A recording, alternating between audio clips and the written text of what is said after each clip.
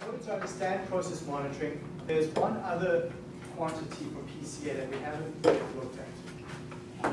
We've looked at the scores, we've looked at the loadings, we've looked at SPE, but there's one other particular value called Hoteling's t-squared that comes up in PCA. And what Hoteling's t-squared is nothing more than a summary of the scores. So we summarized our data X with a certain number of scores, capital A, where we've chosen capital A by cross-validation or by our own judgment of how many components we want to use. We can go summarize those A values down even further to a single column, which we call Hoteling's t-squared. Okay? So we're taking these A columns from the T matrix and reducing them down even further to one column.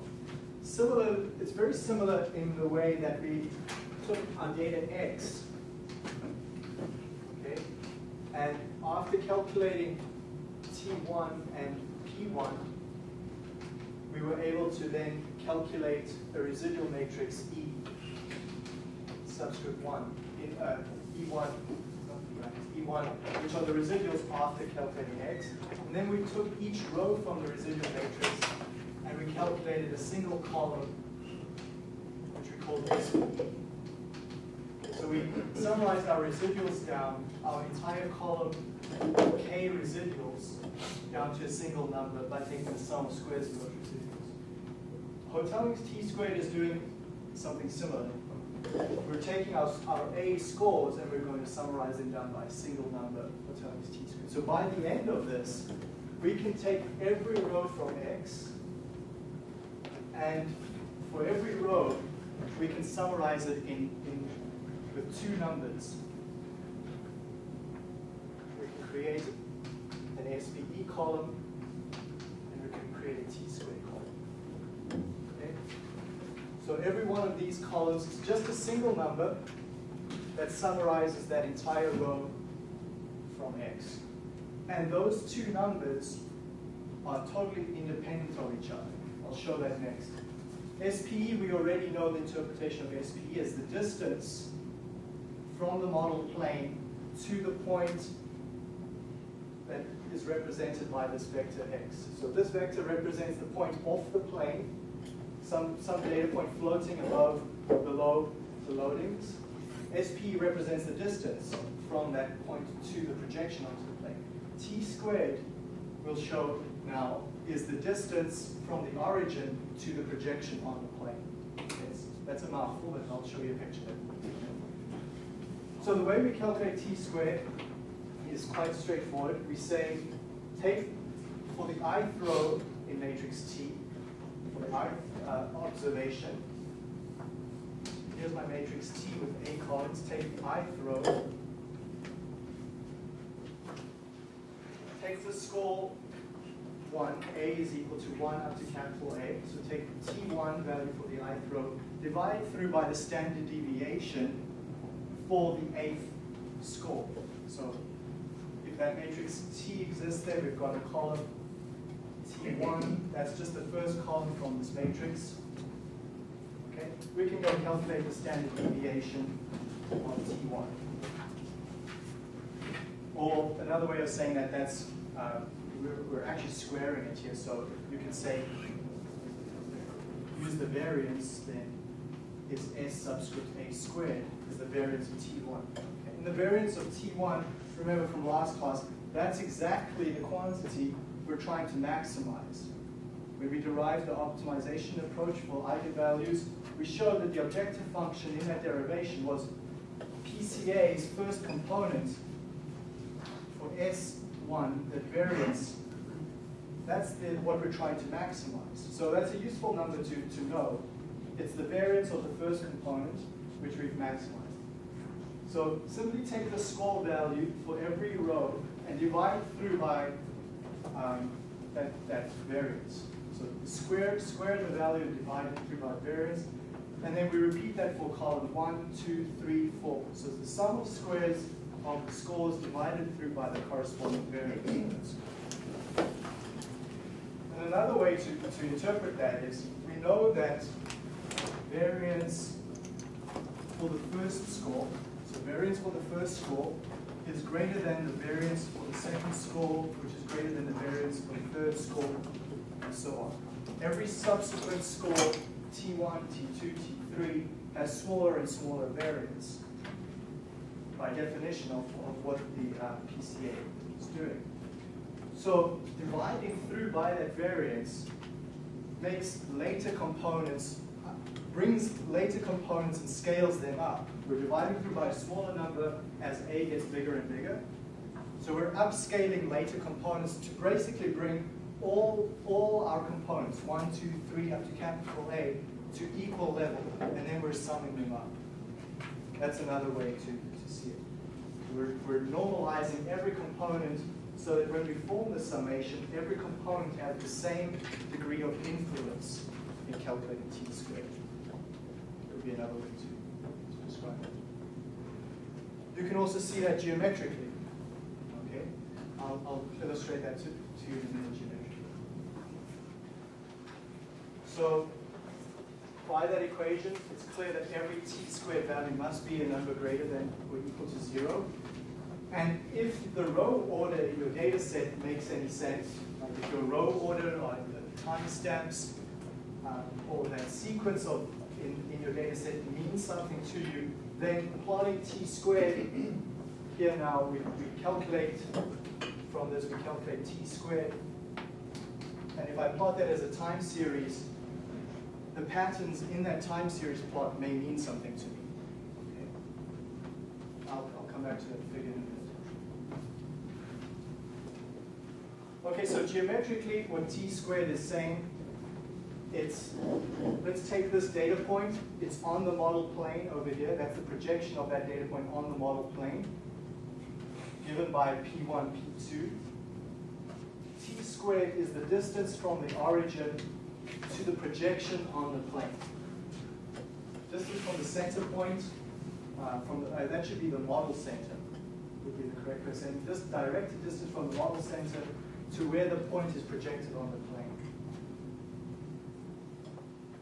So for every data point, we can calculate that directed distance.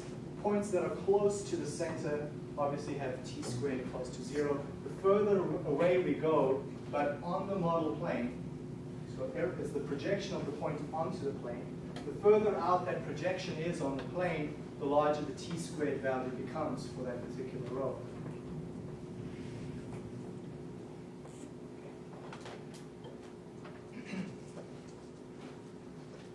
Now, one thing to bear in mind is we're often interested in asking, here's a point that's way out over here. It's got a large t squared value. Compared back to this point over here, which has a relatively small t squared value. Where we're going with process monitoring and with interpreting models is we often want to know how big is too big. How do we know that this point is an outlier? Like how far do we have to go away from the center before we say, aha, that point's an outlier? Okay, that's where we're going at. And one way to answer those types of questions is to look at confidence intervals. So I am assuming that you know what confidence intervals are and how to use them, as well as basic statistical distributions. If that's something you're not comfortable with, it's something that you do need to review, and you can email me and I can point you to some references. But you don't need to know why, but we can just use the fact in this particular course. If we were in the math building, I would be explaining how this happens. We're in the engineering building, so we can just believe it. But t squared has an F distribution. And if we know that, we can go to a table or software and just say, well, at what point does my F distribution exceed 95%? And that would, a point beyond the 95% confidence limit, we would say is a large point. Okay, a point below the 95% limit would be relatively small. So we can go look up from tables what that 95% limit is for t squared, and that is then often drawn onto this plot of t1, t2 to describe where the outliers fall. So here we have an example of that. I've calculated my T1 and T2 values. Every point here is a, yeah, Sorry, just a quick question. Why are you calling it an outlier? Couldn't it just mean something's changed? Yeah, we'll come back to that distinction in a minute. For t squared, it's a subtlety. But you're right, it's not necessarily an outlier. Okay. So T1, T2 values for every data point here, there's about 400 odd data points shown on that score plot. The equation for t squared, remember we said, is given by the sum of squares. So t squared is given by t1 squared divided through by the variance of that first component plus t2 squared divided through the variance of the second component. Here I'm plotting on my x-axis is t1, on my y-axis is t2.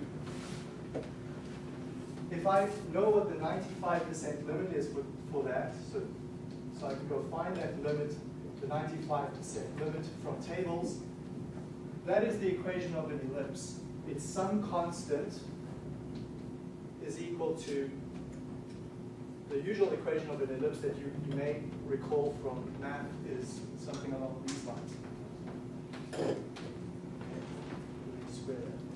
This equation over here has exactly that same structure.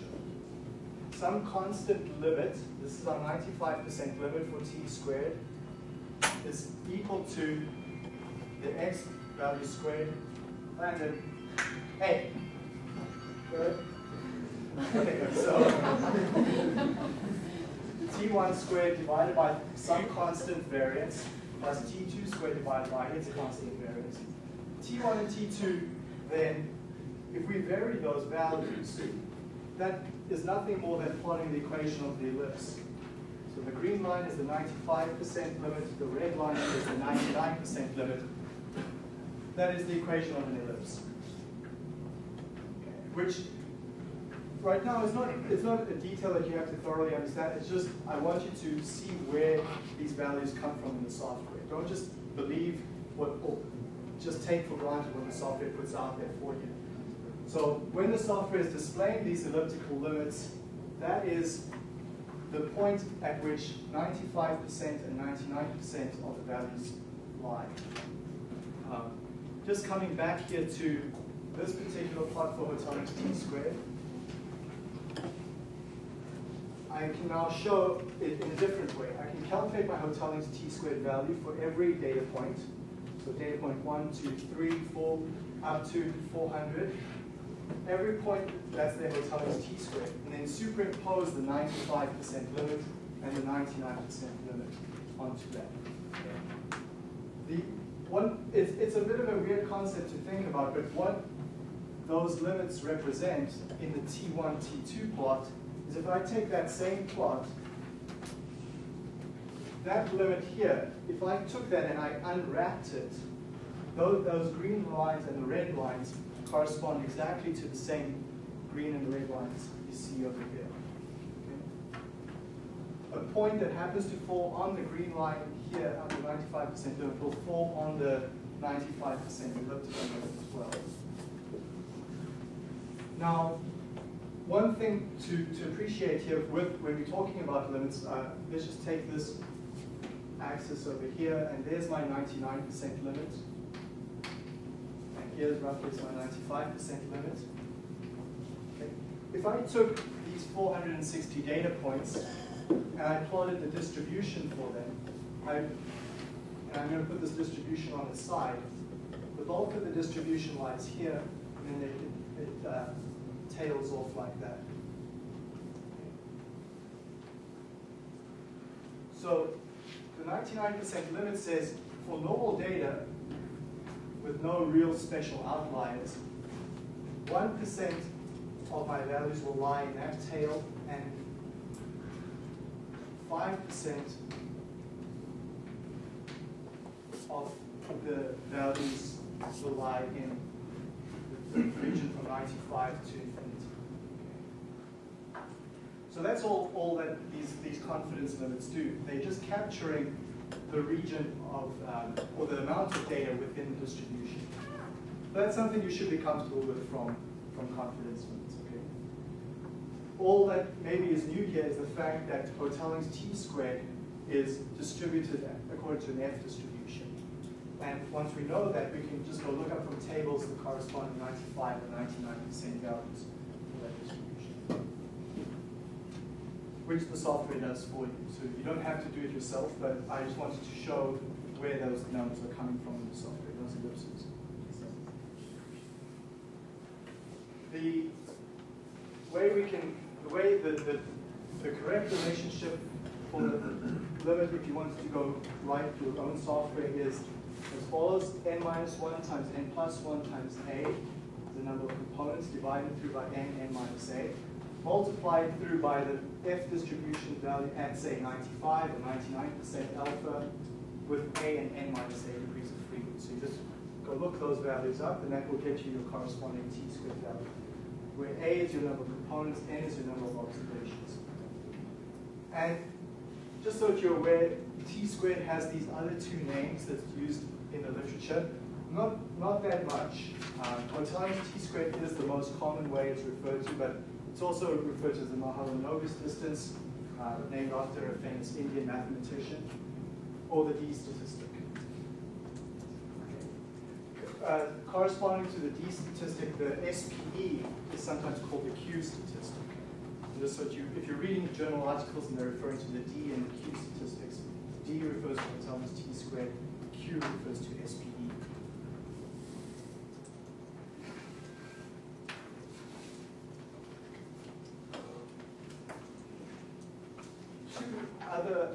Three other limits that we just need to quickly look at before we move on to process monitoring, and those are the limits for the scores. Now, the scores, T1, T2, etc. Let's take a data set, and if I plot T1 over here on a time series plot, let's say there's my T1 value for the first observation, for the second observation, third, fourth, fifth, etc. I can plot my T1 values so on. Let's say these all come from a data set where there's no real outliers. The question I want to ask is, what is a large T1 value? For example, if I got a T1 value over here, would I consider that an outlier? What might your initial response, your initial answer to that question be? Maybe. Okay. Over there? Definitely. Over here, maybe. And that's exactly what confidence limits help us try and find out. When is a maybe, a yes, or a no? Okay, so what a 95% confidence limit is for a really large data set with no outliers. So if we're reasonably confident our data set is fairly clean and not contaminated by outliers, the easiest way to calculate confidence limits is simply to take the data from our model, form the histogram for it, which will be centered at 0. So there's my 0 point. T1 has always got a mean of 0. And I can simply go take the point over there, 2.5%, 2.5%, so those two tails form 5% of the distribution's area. Inside contains 95%. Okay. So I should have a few more data points out here to match those. So let's say I've got 1,000 data points. I would expect 5% of my data points to lie outside the 95% limits, naturally. Okay. So for 1,000 data points, I'm saying, what's 950 are inside, and then 25 would be above, and 25 below. So 25 data points would fall above my 2.5% line. 25 data points would fall below that point. 950 data points would fall within that range. And I'm not making any assumption here, right? I'm not saying that these t's are normally distributed. I simply go take my data, my 1,000 data points, and I sort them from highest to lowest, and I come down and I find the point at which 25 data points lie. That point is my 95% limit, my upper limit. And then I keep going down, and the point at which I've got only 25 data points left in my data set, below it, that's my lower limit. I don't have to make any assumption that these data are normally distributed. They could be from any distribution.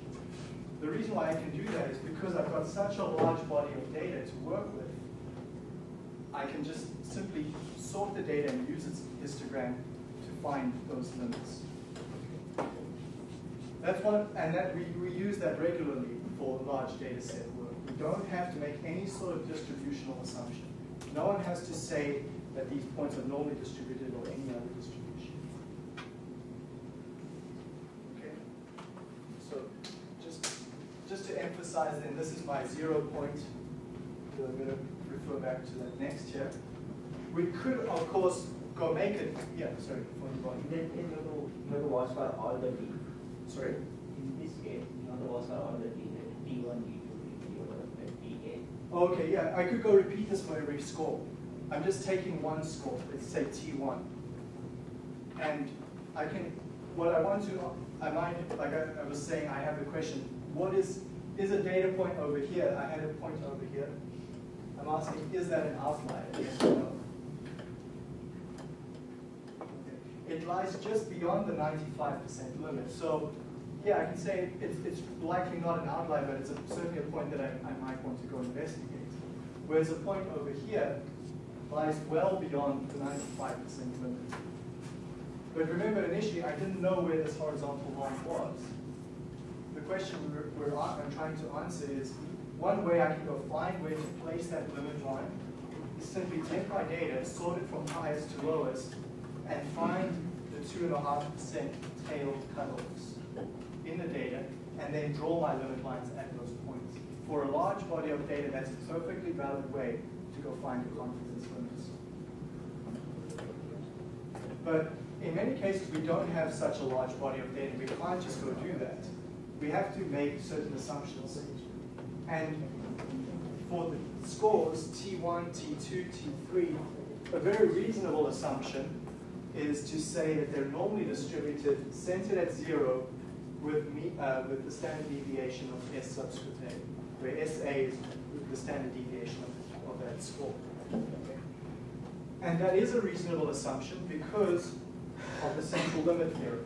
So back to undergraduate courses, we learned what the central limit theorem was about. It says that if we take values and independently add them up, that added value is normally distributed. And that's exactly what T is doing.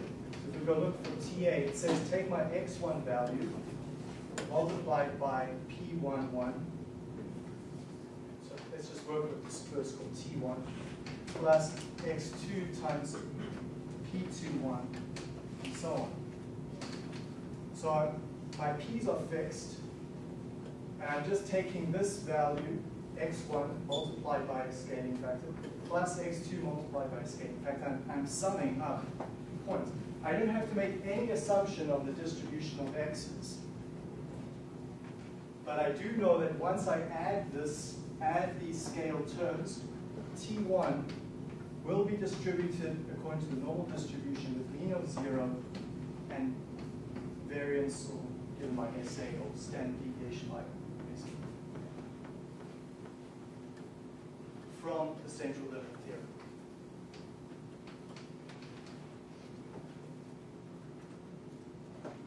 So it's a very reasonable assumption to do, to make rather, and if you make that assumption, you go calculate TA and you plot a histogram of it, you will mostly see that the scores are normally distributed. So we can validate that. The other key point I want to mention is some people go around saying PCA only works on if your data is normally distributed. That is not true. We never make any assumption of what these x's need to be. X's can come from any distribution. It can be F distributed, they can be normally distributed, they could be integer variables going 0, 1, 2, 3, it doesn't matter. We make absolutely no assumption on what the x's are. But by the central limit theorem, the moment we start to go add these terms together, the addition of that t1 will be normally distributed. Okay. And given that assumption, then we can go calculate the limits from the t distribution at a over 2, alpha divided by 2, and the corresponding degrees of freedom, multiplied through by the standard deviation. So that gives us, for example, if I can go, let's say I want my 95% limit, I go take my 95% alpha divided by 2, because I'm splitting it across the two tails. My degrees of freedom is n minus 1, multiplied through by the standard deviation. That's from the classical derivation that we covered in 4C3, for example. So that says my 95% limit can be easily calculated once I know my t value, which I simply look up from the table. So quick recap. Jake, you took 4C3. Charlene, 4C3 people. From that, here's my normal distribution. How much of my data lies outside, let's say that point is 1 sigma. How much of my data lies outside the plus and minus 1 sigma range?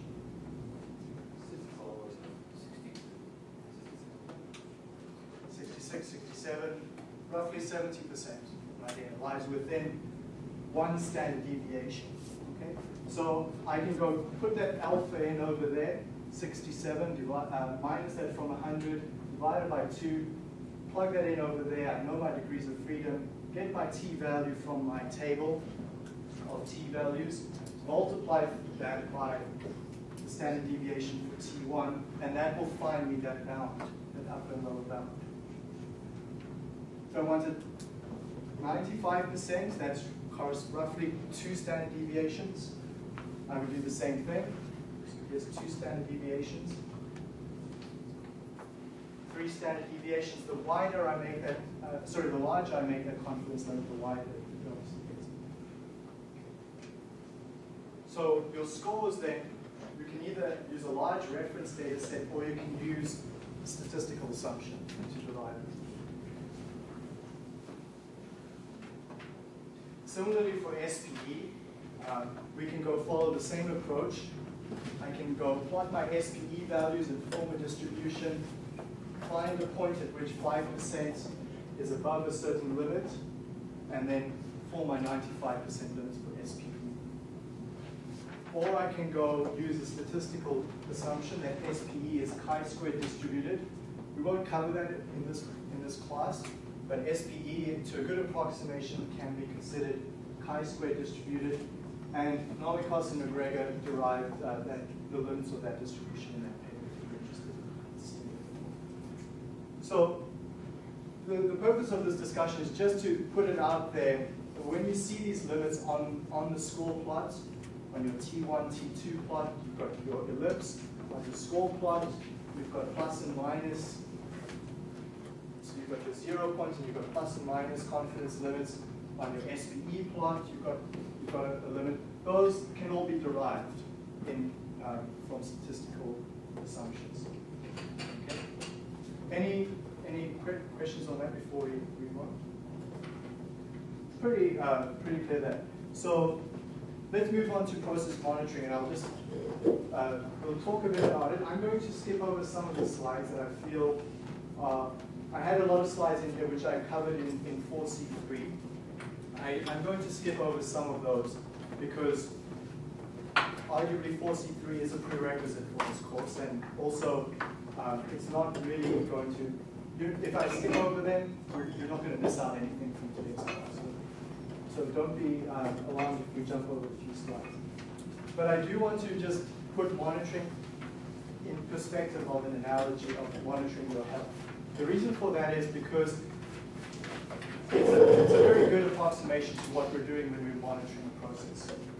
So you know for yourself when you're feeling healthy and everything's going well. So most of us, we're all young, we're feeling great, and you've got a good feeling of when you wake up in the morning that everything's okay with your body.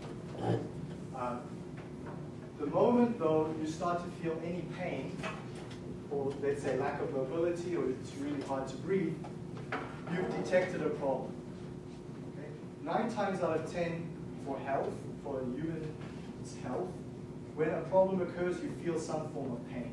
That's usually the first indication of the problem, is some form of pain. That's the detection. You detect a problem. Okay?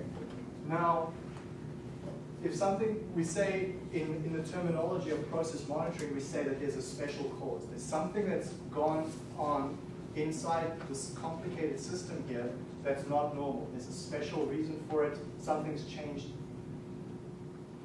And after detecting the problem, the next step is to try and diagnose it.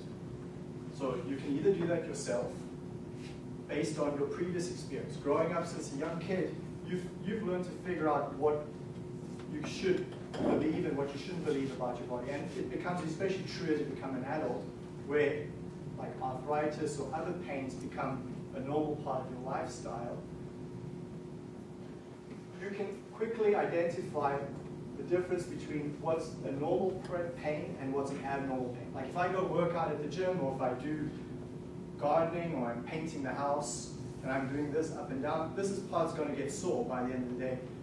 Yeah, I've detected it, I can diagnose it, but I'm not going to take any special action. Certain actions, though, certain problems, once we've diagnosed them, do require action. They require a visit to ER, or to the doctor, or taking some medication, or getting a brace for your arm, or seeing a physiotherapist. Something to try and fix the problem and get back to your usual state. Okay? That's the same approach we take with process monitoring. We want to detect the problem, diagnose it, and then fix it.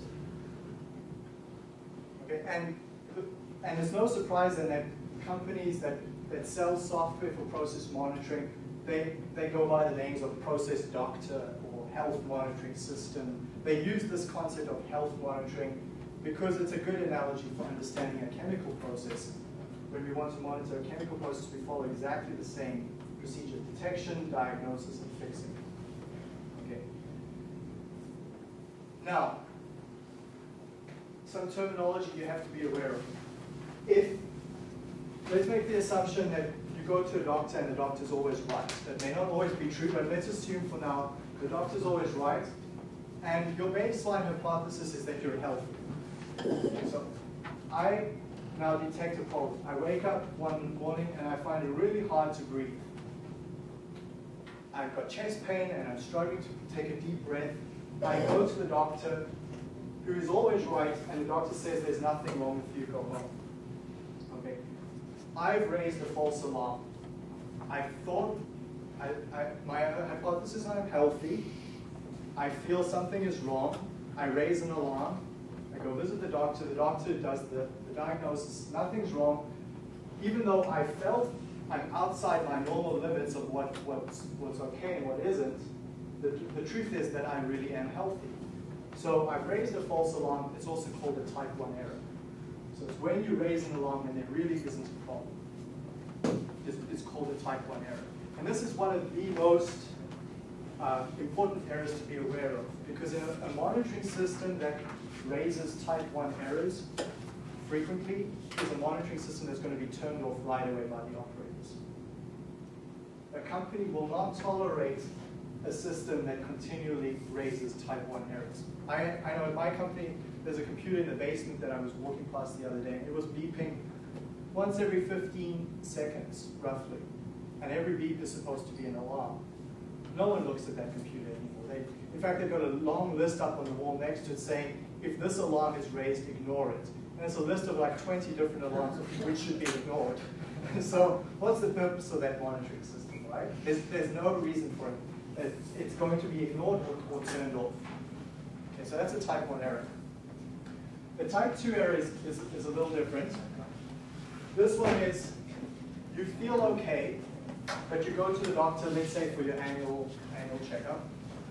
You feel within your limits, but the doctor, after doing some tests or whatever, says you're not healthy. That's a type 2 error. When you don't raise an alarm when you should have. When there really is a problem in the process, but you don't raise an alarm, that's a type 2 error. That's also a bad error, because in this case, something's going wrong, but you're going around believing that nothing is wrong. You're making bad product maybe without knowing that you're making bad products. So your customers are going to suffer. In the first case, here for type 1 error, you're going to suffer as a company, because you're going to stop the process and say, oh, this product I'm making is bad, I need to scrap it, when really, no, it's perfectly okay. So the type 1 error, the person suffering is the company that's making a product. In a type 2 error, the person suffering is the consumer. Okay? And there's also a little grid that you can often draw where we say, here's the truth, and here's your alarm system. Okay, and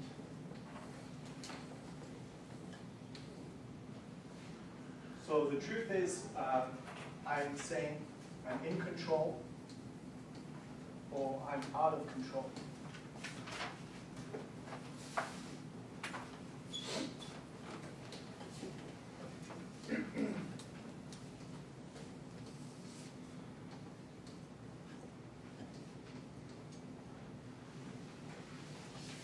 So here's the truth, and here's what you think is the truth. So if you're in control, and the truth is that you're in control, that's great. This is where you want to be. You want to be in a process where everything's going normal, and where the truth is that you really are normal. If you're out of control, if you really are out of control, so something is abnormal, and your alarm system detects that you're abnormal, that's also okay. It's not a desirable state, but it's something that you can do something about it. And you can try and get yourself back to that position by fixing the problem. Which one of these two boxes is a type 1 error and which is a type 2 error?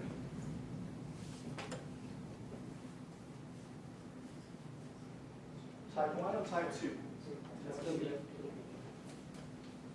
Okay, type 2 error is when you don't raise an alarm, you think you're in control when you're really out of control. Type 1 error is that case, when you think you're out of control or abnormal, but you really are okay. You want to minimize both of these. You want low values of type 2 errors and low values of type 1 errors, always. You don't want to cause either situation. Okay? That would be the best situations, to have low values of type 1 and type 2 error. And unfortunately, we can never have both. We can always trade off between them, but we can never have both. Okay? So I want you to have that analogy in mind. I'm going to skip over these few slides because they're not quite for now. We'll definitely come back to them in a later class.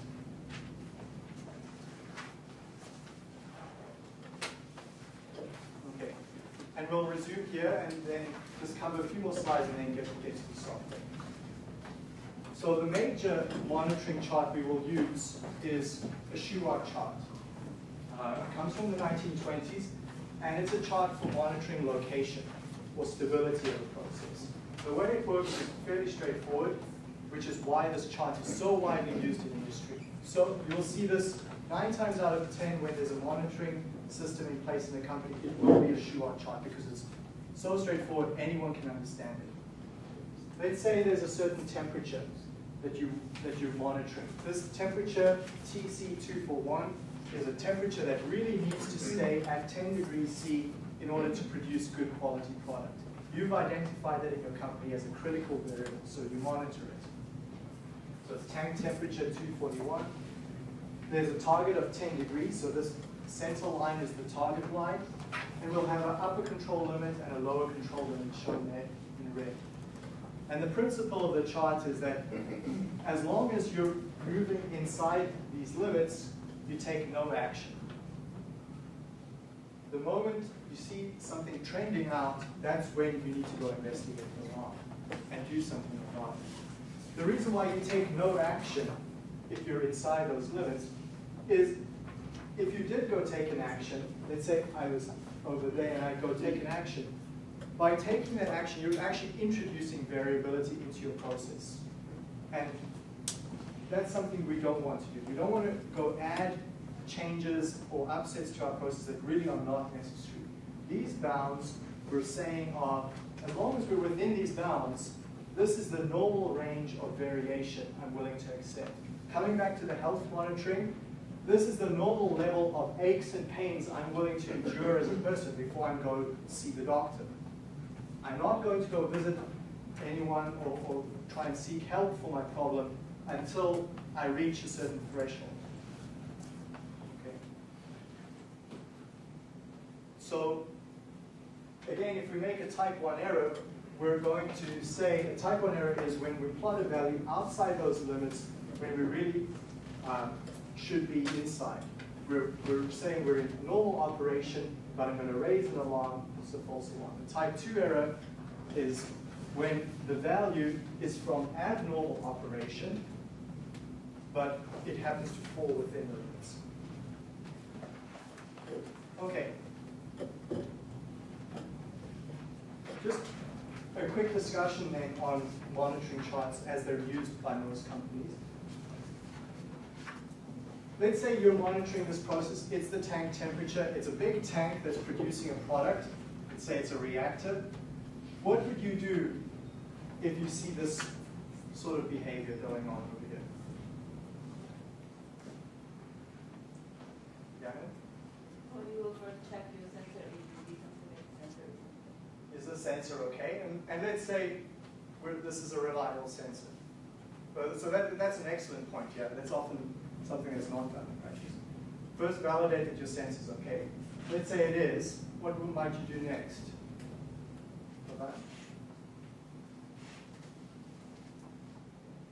Maybe turn off like the input to the tank. Turn off the input to the tank. If you know that that input to the tank is Like a high temperature. is a cause for that, right? Yeah. Any other suggestions, Matt? Couldn't you monitor the rate of, so if it was within a certain range of the upper or lower bound, you could monitor the rate of change of that variable.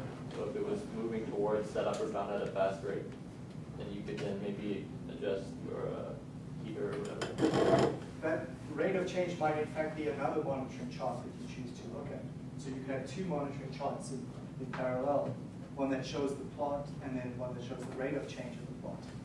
And yeah, so that's great. If you know a certain problem is due to a rapid increase in heat, that would be really a good point. Anything else here? Could it be actually, I can't remember if it could be an outlier that if you remove the Van Damme, you actually readjust the limits or something and then it would be cool, or? Right, yeah, it could be an outlier. I would say that's similar to what Janet suggested, like check your sensor to make sure that it's not an outlier or a problem that's occurred. Good, yeah. Any other suggestions? Cooling on. Sorry? Turn the cooling on. Turn the cooling on, okay, so maybe, but conversely, why is this going up? Because the cooling system that should be on this controlled temperature, this is TC, it's a controlled temperature, something's failed in the cooling system, okay? Well, the key point I want to get across is that there's multiple problems that can occur in the process to see the same problem, right? This is not a unique, there's no unique answer of what's causing this. The problem could be due to any multitude of factors, and you need external information on the process too. You need to know your process and what might cause those problems in order to determine, okay, that's due to problem X. But a different problem in your process can lead to the same upward trend and the same violation of that limit. So there's no unique relationship between the problem and the signal that you see over there. Obviously, if data goes missing, you can't do anything about it. Your monitoring plot just goes offline. You have no limits. And then this is the final point I'll make, and then we'll start to look at the software. The problem is when you monitor two univariate variables, is you can make a big mistake. Firstly, what is the relationship between those two variables?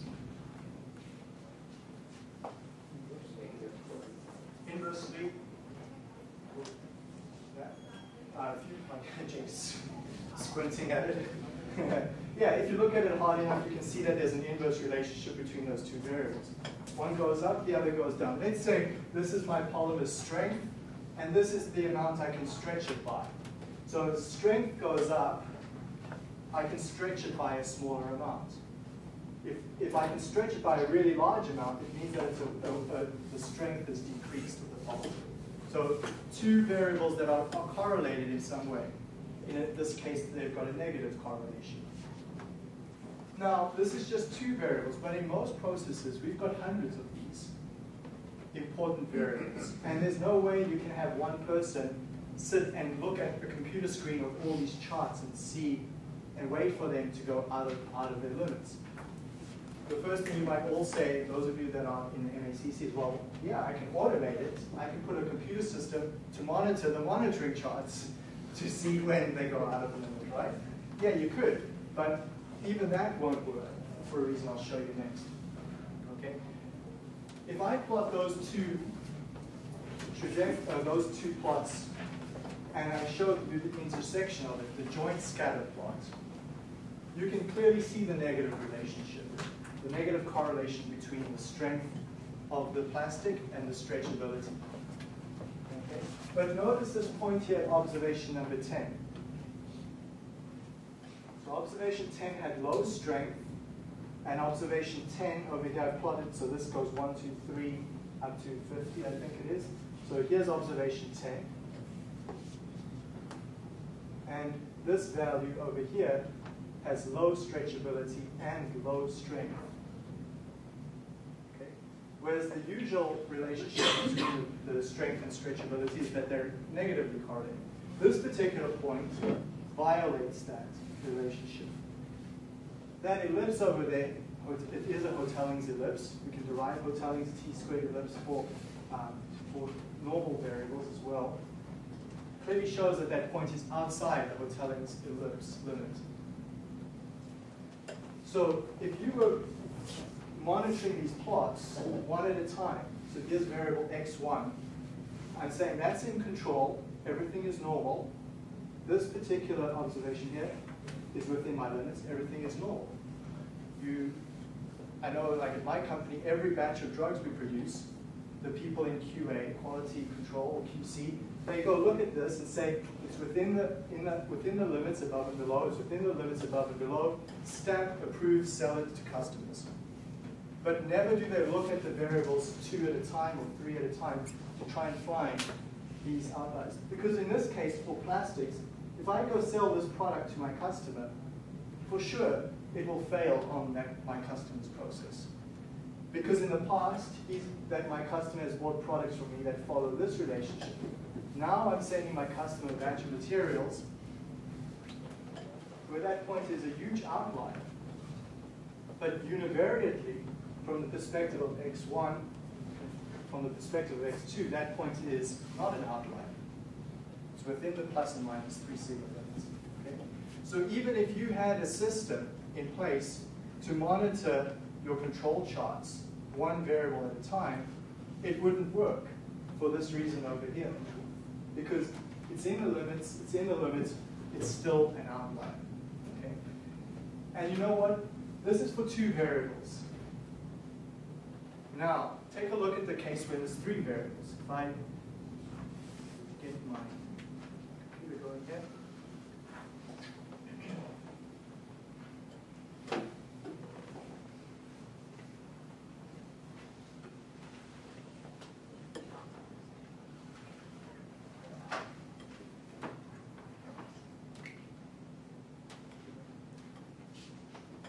Okay, so here's 3 variables, and assume the edges of the box are the control limits, the plus and minus control limits.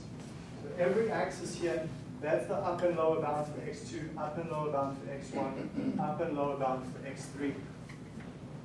Okay, see how much white space there is in that box. If I had to univariately go say, as long as my data point is inside those limits of x1, within the limits of x2, within the limits of x3, there's so much space that that point can lie within, univariately from the perspective of each axis. But multivariately, we know that those points should lie in the zone of the black points. The blue points are clearly outliers. The blue points are clearly different from the black points. And you can see that in this particular snapshot of the data. But those blue points lie inside the upper and lower control limits of x1, x2, x3. And the problem just gets worse and worse the moment you start adding a fourth and a fifth and a sixth variable. You get so much space where you can lie within and still be within your limits, but multivariately you're not within the limits. Okay. So what would these blue points, if I built a multivariate model for x1, x2, x3, how would I pick up the blue points as being unusual? Prediction error. Squared prediction error, right? So the first component would go through this direction over here. And if I just fit one component to that data set, the blue points would have a huge SPE. They'd stick out. Okay? So that's the first monitoring plot we look at when we look at multivariate plots. Is we fit our model to the data, and then we look at the SPE. Any distance off the model plane is an outlier. What is another point we can look at? Another statistic we can look at.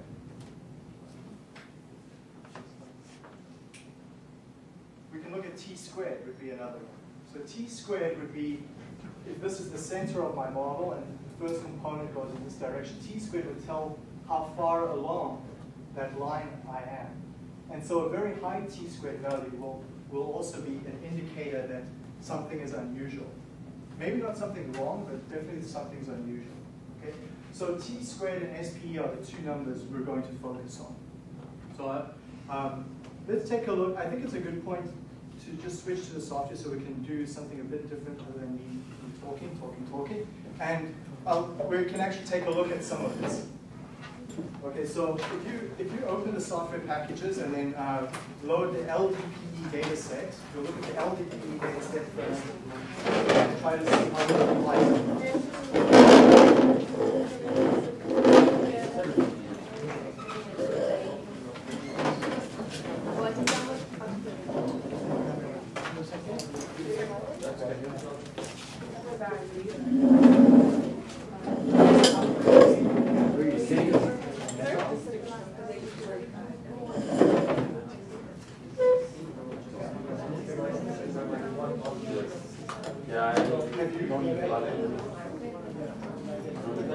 They never responded yet. Yeah, just email them. There's an email address that comes from the software. You have to mail them a certain code and mail it back another code. Yeah. I've done it, but I haven't got a response. Well, hopefully they respond.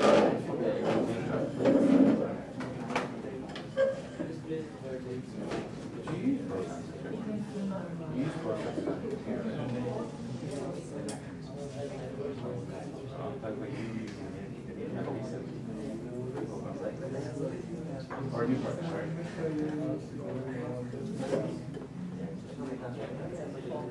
Okay.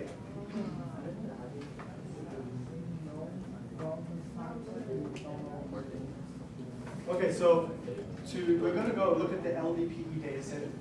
We'll import it and then I'll describe what the data set is doing. So go to import data and then choose the LDPE.csv file that you downloaded. Okay, open that up. It's normal data, it's not a batch data set yet. And there's 54 observations, 54 rows on a number of variables. So this variable is, these variables are from a system that's producing low density polyethylene. And the way it works is as follows. LDPE reactors are long. They're like 1.5 kilometers long, very thin tubing. And what happens is we feed initiator Fi, solvent S, at a certain temperature. So the ethylene, the solvent, and the initiator are fed to the reactor tube at the start. And they react and release heat. It's an exothermic reaction. So as it's traveling, this is the temperature profile along the reactor there's Tn at the beginning. Temperature goes up and up and up. It's a very, very exothermic reaction. So to cool it down, we have cooling water flowing countercurrent.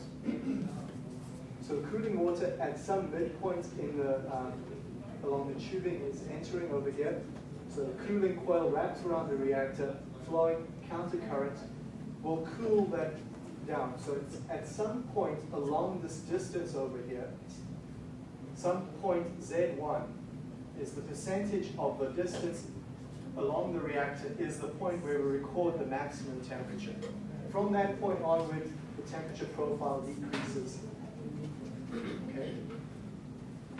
Till we get to the outlet of the first section of the reactor. Then, at some midpoint along the reactor, we actually feed in some more solvent, some more initiator at a temperature. And so that's what causes that sudden drop in the temperature profile. The temperature profile drops there because it's suddenly receiving a shock of lower temperature reactants coming in. Keeps flowing down the length of the reactor, which is again cooled in a countercurrent manner by a second countercurrent stream, which comes in at TCN2. We reach a maximum temperature along a certain distance across the profile. That cools down to reach the outlet temperature. So those are the variables that are in your data set. You've got all these variables. The flow rates of the initiator and the solvents, the inlet temperature. You've got this distance, Z1. I think it's actually not a distance, it's the percentage. So it's like a number of 0.03. Says that that maximum temperature occurs at 3% of the distance along the reactor length. Z2 is numbers around 57, 58%, because it's just after the halfway mark. And then we also have the pressure recorded along the reactor. Okay? So those are the variables we're dealing with. Let's take a look then what PCA is showing on that data set. So there's our temperatures, Z1, Z2, flow rates. Oh, I forgot to talk about the last 5 columns. When this material comes out the reactor, so there's the end, we take a sample and send it to the lab, and we measure those 5 variables. The conversion of the reactants, the number, average molecular weight, average molecular weight, long chain branching, short chain branching. Those are our 5 parameters on the outlet. The other, just to put it in perspective of where this data set is coming from, these values over here, the temperatures and the flow rates, they're obviously measured at a very high frequency, once per minute. The lab values are measured much, much later. But this data set that we've got here for you now is where these data have been aligned up so that within an observation, those were the temperature profiles and the flow rates and so on that produced the outlet product that was sent to the lab at that time. So normally though, the lab data is available much less frequently than the process data. For now though, that's not too much of an issue. We'll deal with that when we come to prediction models. But for now though, we're just going to build a monitoring model and take a look at what's going on. Okay, so click OK to go to the next block. Finish that up. And you can go look at each variable over here if you like. You can see some interesting patterns going on here.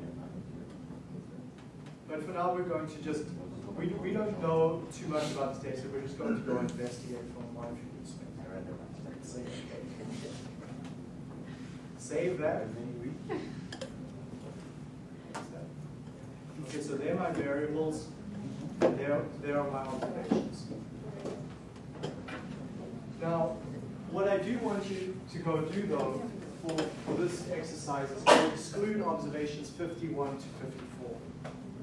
And the reason is, when we build a monitoring model, we need to build a monitoring model and calculate the limits for normal process behavior. I know for a fact that observations 51 and 54 are from when a problem occurred with my process. Those observations should not be included in the model when we build the model. Okay? we should exclude those observations and build the model only on the first 50 rows which represent normal operating conditions. Because then the Hotelling's t-squared limits, the SPE limits, and the other limits in the process model will be for normal, reasonable operation, and we should see then these observations appear as above the limit. Okay, so for the first go, let's just go exclude those observations. Later on, in the next exercise, we'll see a case where we don't know anything. We want the model to tell us where the outliers are, and then we'll exclude them, rebuild, exclude, rebuild. But for now, let's just start with a simple case where I'm telling you these are the outliers. Let's go ahead and exclude them. 51 to 54.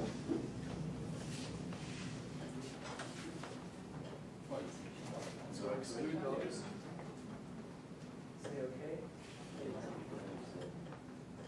And you can just say this is my base monitoring model. Something along those lines.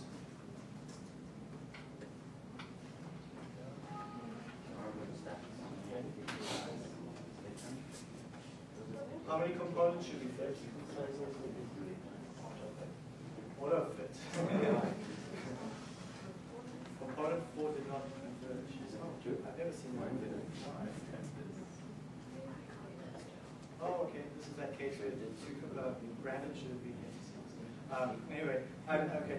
So let's leave it at that, 4 components. The reason for that is we're just going to look at the first 2 for now, and then we'll look at the components moving forward. So let's go take a look at the score plot, T1, T2.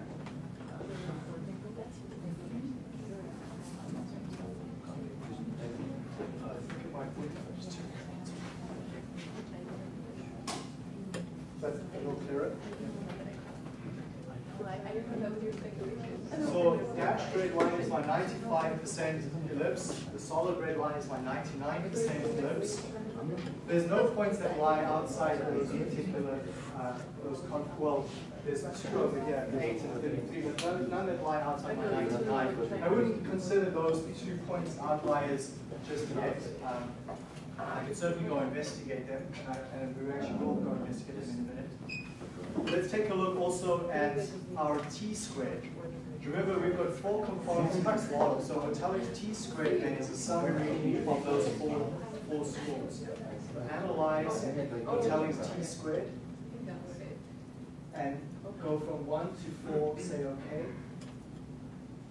and you can zoom that up. So here's your 95% Hotelling's limit, your 99% Hotelling limit. It's Hotelling's t-squared is a one-sided monitoring chart with a minimum of 0 going up.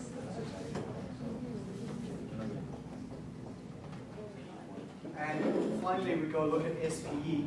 We're just examining the model building gates, the square prediction error. We're going to use 4 components to calculate the SPE. So it's showing us what the residual distances are after using 4 components. Say OK. And we see a couple of unusual points above that over there. So there's our 95 and the 99%. Okay, I won't go investigate those points just yet, but I will go investigate some SPE points in a minute to show you how we go check why they're outliers. But what I do want to just show you is how we now use this model. Remember, we've excluded points 51 to 54. I'm interested in showing you how to use the model to monitor the process. Let's presume that we build this model now, we go apply it online, and we want to go see how the monitoring model might pick up the problems with the process. That's the first step, to detect the problem. And then the second step is we're going to look at how we can diagnose the problem. So to do that in the software, you must first go up to Edit, and you specify a prediction set.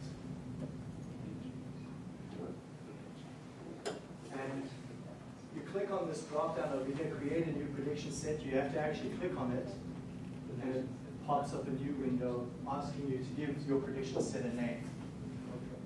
What I want to do now, this is not a normal approach for a prediction set, but what I want to just do here is I'm going to use all my data in the prediction set, right from observation 1 up to 54. And the reason why I'm going to do that is so that you can see how the problem develops in the process. Like, so you should see your first 50 observations operating fairly normally, and then the problem occurring. If I just put my observations 51 to 54, you won't get the context.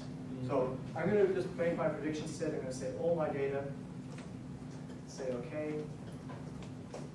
Go from observation 1 up to 54, and include those in my prediction set. So make sure all your observations are selected and included in your prediction set, and then say OK. Everyone following up to that point? You guys are okay? Oh, Charlene, you guys at the back? You're okay? You're following? Do we include the last 4 or no? Yes, you put the last 4 in your prediction set. Yeah. Okay. Once you've done that, now let's go take a look at our monitoring charts. So our monitoring charts are the score plots, t-squared, and SPE. These are what we're going to monitor. So let's take a look first at, go to Analyze, and then you choose Score Plot. Plot? Sorry? Plot? No, Analyze,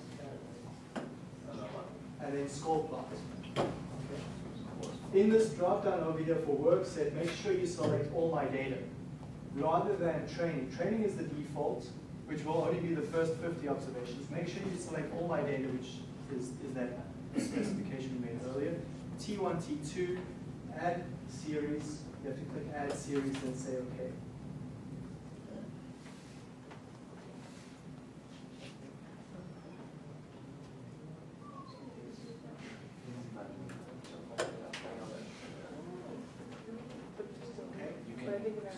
You all get that on your screen? Yeah. Now, what do you notice about, where do you see observation 51, 52, 53, 54?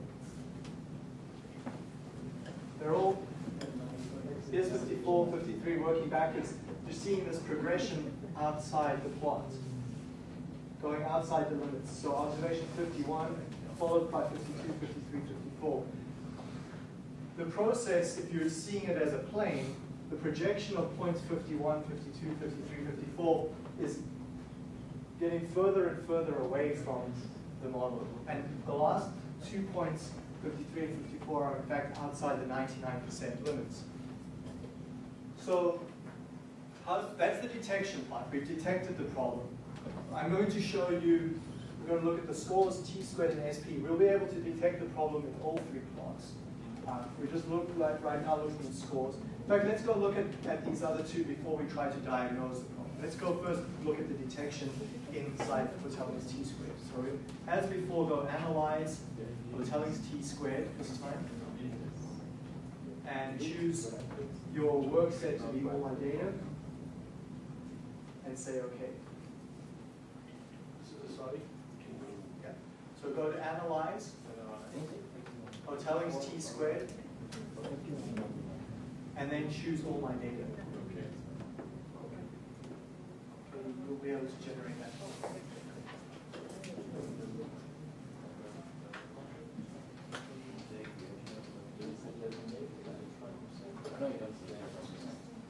So we were able to detect it on the score plot, and no surprise that we can detect it on the Hoteling's t-squared, because Hoteling's t-squared is just a summary of the scores anyway.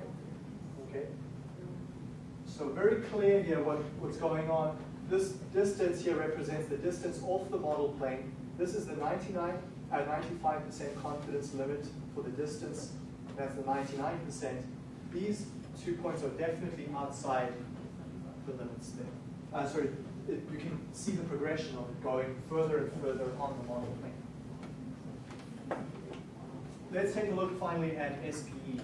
So Analyze Square Prediction Error, and then All My Data, say OK. So this is the distance off the model plane.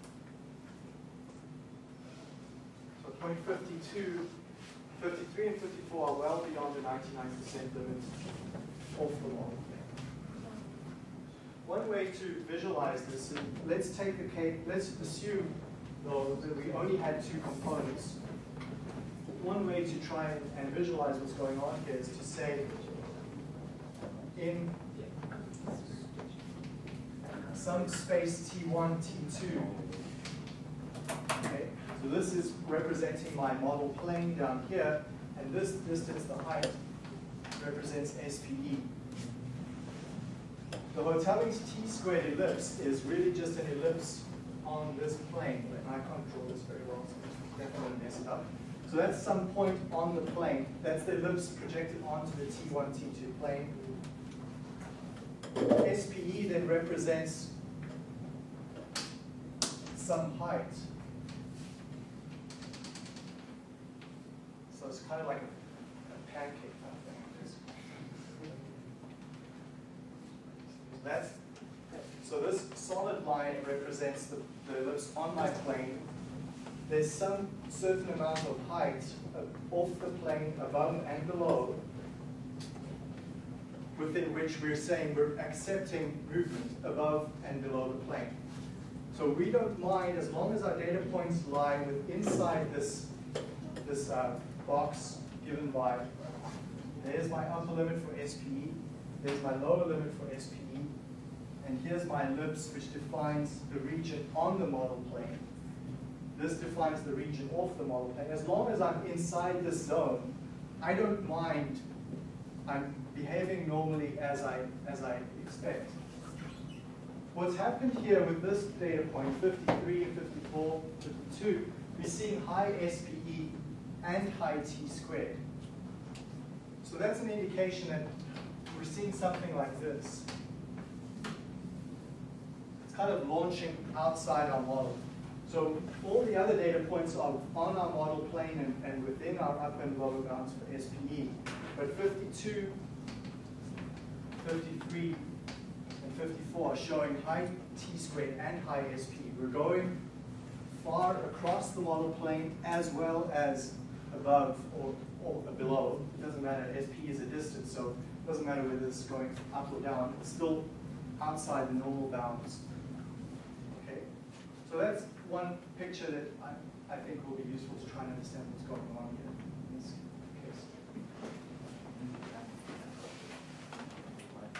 case. So we've detected the problem. Let's try and diagnose it.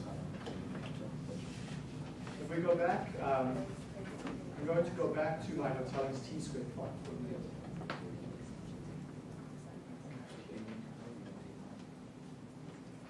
So open your Hotelling's T-squared plot or regenerate it with the testing data. And we want to ask now, why is this point got a high T-squared? Or why has that point got a high T-squared? What are the factors in our original data set that caused that point to be so far on the model plane? So you can select that point and then use the contribution tool up here to answer that question. In the next class, I'll explain how the contributions are calculated. For now, we'll just let the software generate it for us. Okay. And it's telling us the variables most responsible for that movement across the plane are the maximum temperature in the second section of the reactor, as well as Z2, the distance along the reactor where that hot spot Tmax2 occurs. Okay. Also, T-out2 is slightly different. And these last 5 variables, remember, are the 5 lab variables that we've gone and measured afterwards. So those lab variables are different as a result of the problem that occurred in the reactor. So we can understand also what's happened to the quality of the product, but we can also go find out why. Okay, and this is where process monitoring with latent variable methods really works well, because we've reduced our problem from having to go look at pressure, flow rates of the initiator and solvents, Z1, Z2, temperatures. We've reduced having to go look through all those variables down to just having to really go investigate these two variables, maybe 3 or 4. So let's first go investigate Z2. That would be the first one. So selecting Z2 then, you just select it with the cursor and make sure it becomes red. So just click and drag. So just click, drag, and highlight it. And then go up to this icon here, create raw data plot. And that will plot you a time series of Z2.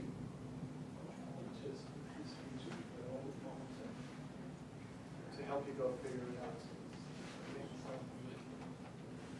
So Z2, what's happened here to the hotspot? The position of the hotspot. So it was Z2 was the distance along the reactor where the temperature peaks. Has shifted further down the reactor. So previously it was at around 58% of the distance along the reactor was our normal range of operation. It's shifted outside that zone. Or shifted further down the reactor. That's Z2. We can also go look at what was the other one? T max 2, right? So you can leave that plot up and then just change it in the drop down, T max 2.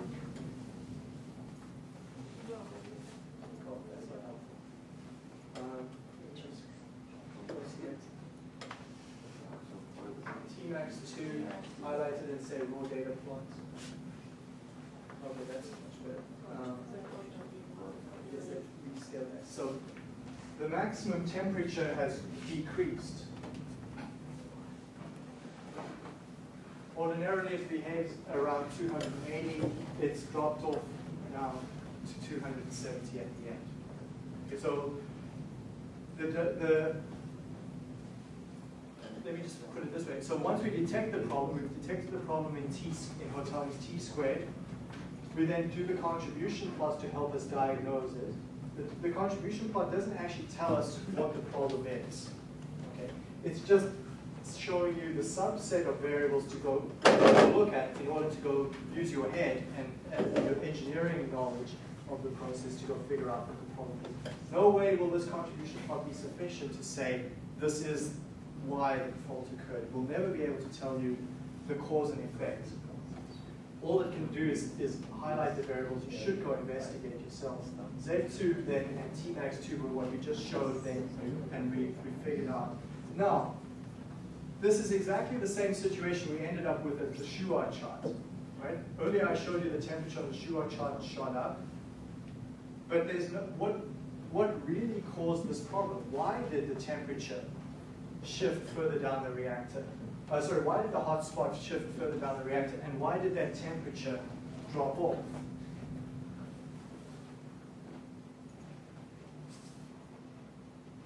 None of us can tell, right? This is not our process.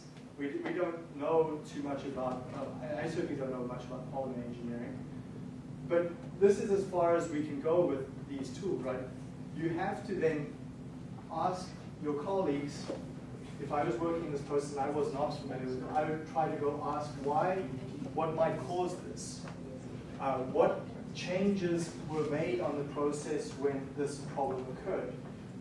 These tools, and I can tell you now, there's no software tools on the market that will tell you this is the problem and why it occurred.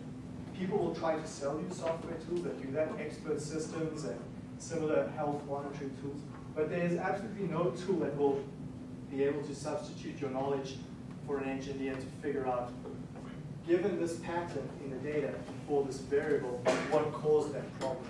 Okay? You really have to go and do some investigation. But at least what we've done now is we've eliminated investigating all our, I don't know how many variables there are, but let's say there's about 15 variables here. We've reduced our search to just those two to then try and figure out. In this particular example, the problem was because there was an impurity in the initiator that started to enter the reactor, causing that fault. So, but again, we would have to know as an engineer, if an impurity had to enter my reactor, it might lead to this drop in temperature and a subsequent shift in the hotspot position. But we would never have figured that out any other way. Yeah. In this particular example, for whatever reason, there was actually a monitoring chart on that temperature, it would have been detected detected univariate regardless of whether we did this multivariate statistic. Yeah. But I guess the benefit of this is that if we don't necessarily need to have monitoring charts on all these variables, we just need to have it on our latent variable. On the latent variables. That's the key point here. So Richard makes a good point here. Right, you're absolutely right. If you go look back at the Z2 variable as well as the Tmax2 variable, a univariate monitoring chart would have easily detected that fault. Okay? But the advantage is here, we've got two monitoring charts, really. You've got an SPE monitoring chart and a T-squared monitoring chart. T-squared is showing you your distance on the model plane. SPE is showing you your distance off the model plane. And once you detect the problem within these two charts, then you go down to the contributions, and then from the contributions, you can go to the raw data to go investigate the problem. Okay. So what some companies do is they try to get away even with one chart. So they take T-squared and SPE, and they combine them. So they plot SPE on the y-axis and T-squared on the x-axis. And this is a great plot to monitor because you're plotting two independent variables. T-squared is your distance on the model plane, SP is your distance off the model plane. And you put on here your 95 or 99% T-squared limit goes here. And you put over here 95% SP limit. And then you plot it as a scatter plot. So if your process is behaving well, you're in this box here. If a problem occurs that leads you to move on the model plane, but still below the SP limit, you'll start to move into this direction. You can move off the model plane in that direction, or you can do both simultaneously. Okay? So the software has that in there for you. If you go to Analyze, and you go SP versus HT. Okay, so over here, SP versus Hotel's T squared, it will plot that joint monetary plot for you. So select all my data then, and say OK. And you can see here how the process has shifted. So here's 52, there's 50. 51, I'm not sure where 51 is right now. I can't find it. It's probably somewhere in here. 52, 53, 54. So we've launched off the model plane and along the model plane. Yeah. So actually, like, section after we found that 51 is usually like the limits, right? Yeah. So I mean, if we revisit the data from the beginning, we would say that it's not an outlier and just move. You could do that, yeah. Coming back to Ian's question, you had asked earlier, like, is a point with high T-squared really an outlier? I think you kind of hinted at it at the beginning. Maybe I'm just reinterpreting the question that way. You could argue that a high T-squared value, as long as your SPE is below the limits, so coming back to this diagram, you're on the model plane, but you're just kind of further out, but still within SPE. You could argue, and some people do argue, and I tend to agree that that's not really an outlier.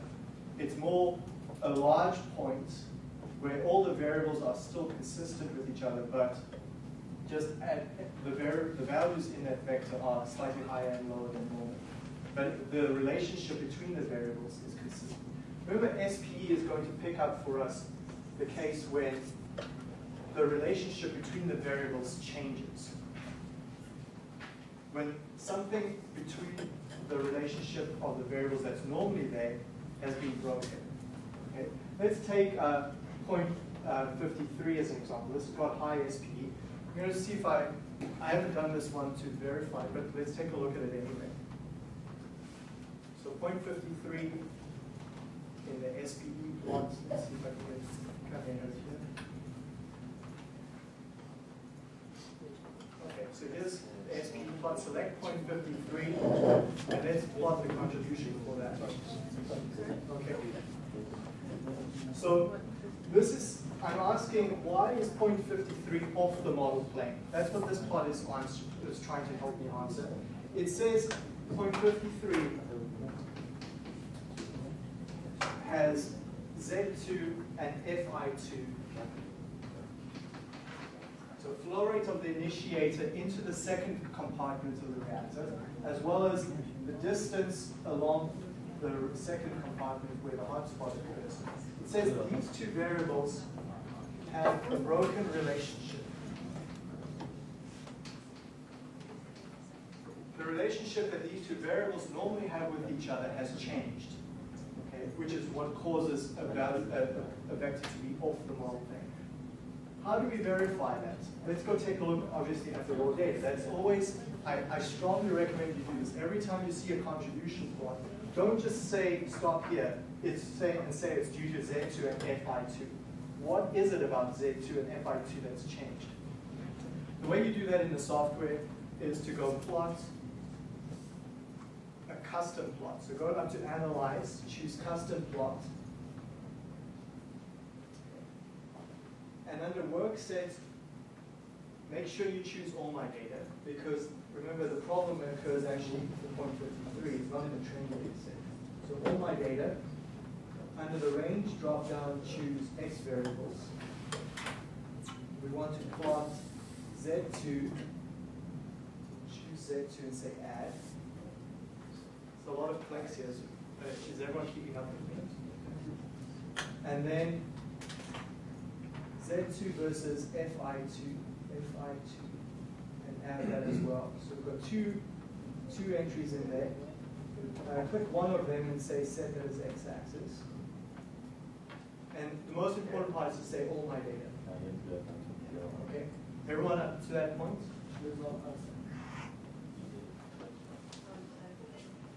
Okay, and then hit OK.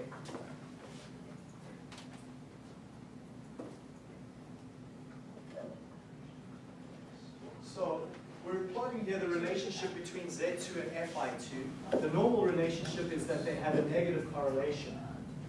Okay? As that hotspot distance increases, the flow rate of the initiator is usually lower than normal. And that makes engineering sense. Okay? As we put in less initiator into the system, that hotspot shifts further and further down the reactor. If we put more initiator into the system, we're going to generate the heat earlier on, and that hotspot will move nearer to the front of the reactor. But the fault that's occurred here has broken the relationship between Z2 and Fi2. The normal relationship that exists between these two variables has been broken, which is why we're seeing high SPE values. And 51, 52, 53, 54, those four observations show that broken relationship. In fact, if you go ask for the contributions for those observations for 52 now, let's just go select 52 and ask for that contribution plot. It gives you the same looking plot. It's also giving you the same information. Point 52 has a broken relationship between those same two variables. Okay? And it would be the same plot for 54.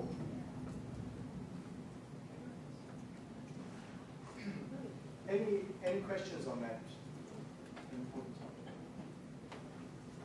Okay, I thought we would have time to cover the next data set in class.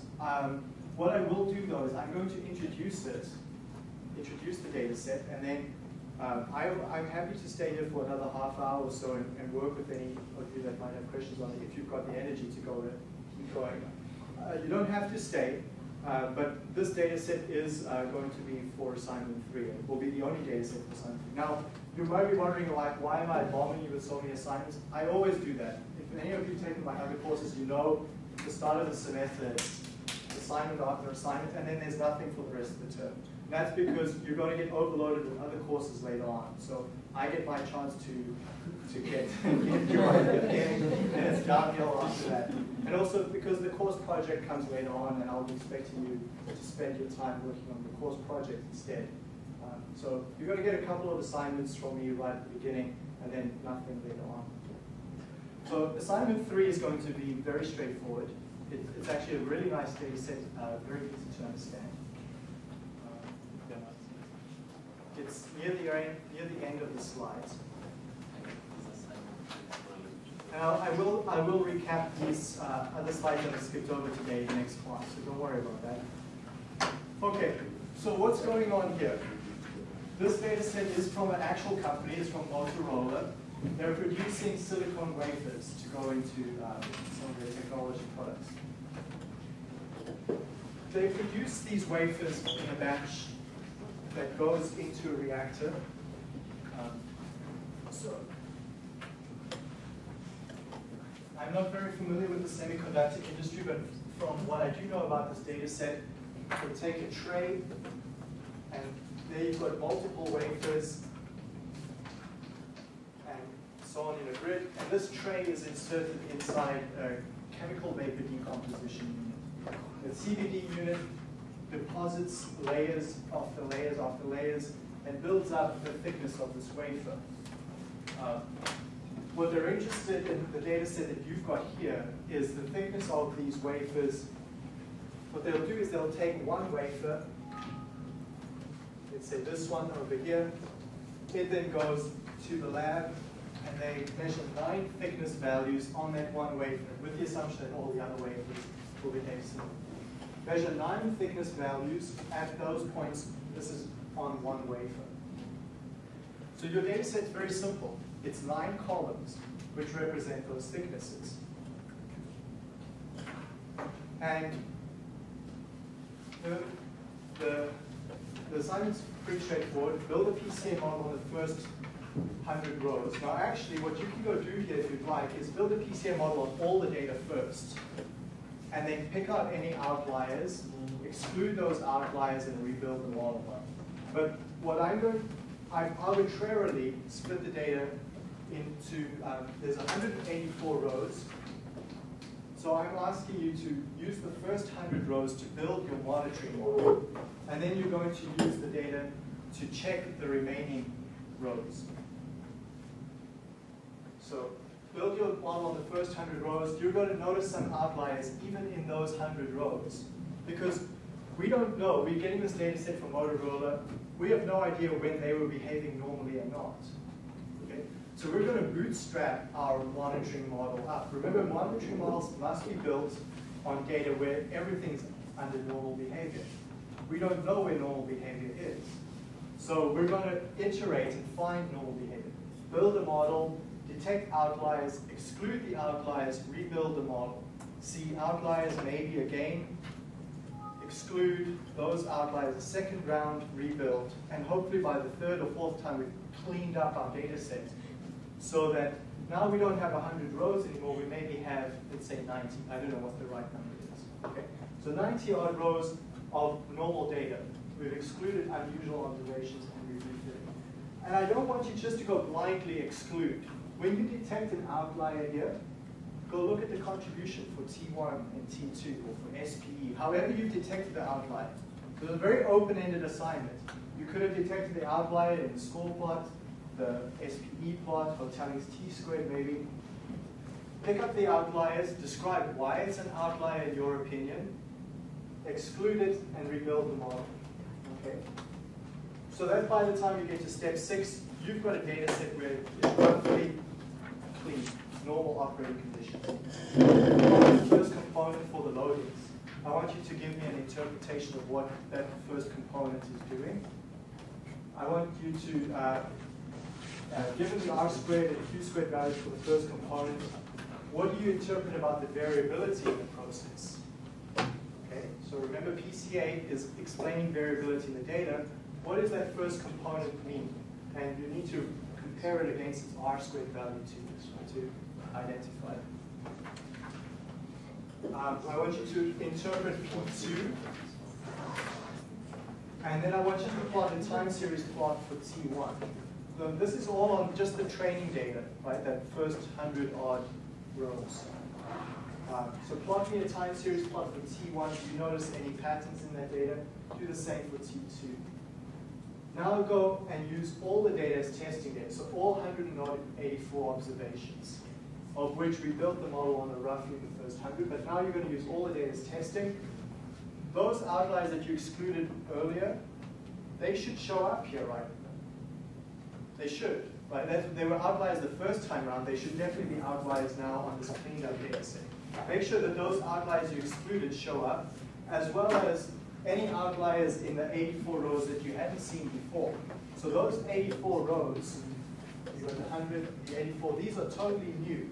This is like you're monitoring online in a company. You built your model, let's say the 100 rows are data from 2010, and let's say the 84 rows are from 2011 onwards. So pretend that those 84 rows are the new data you're going to detect in an online monitoring system. Pick out any outliers and try to diagnose what those outliers are. Okay, so a very open-ended assignment. I don't want lots of pages of plots and stuff. I'm really more interested in you. You don't have to give a plot for everything either, right? Just describe what your thinking is and your interpretation. That's more what I'm after. But there's a lot of freedom here. Okay, so